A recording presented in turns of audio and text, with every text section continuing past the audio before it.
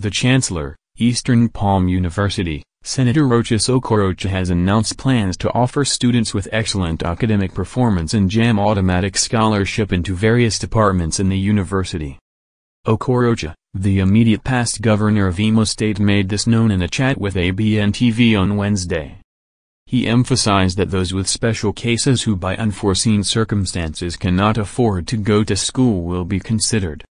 The federal lawmaker, while stating that his foundation, Rochas Okorocha Foundation, is in talks with JAMB to organize this scholarship, described education as a critical social infrastructure to drive development.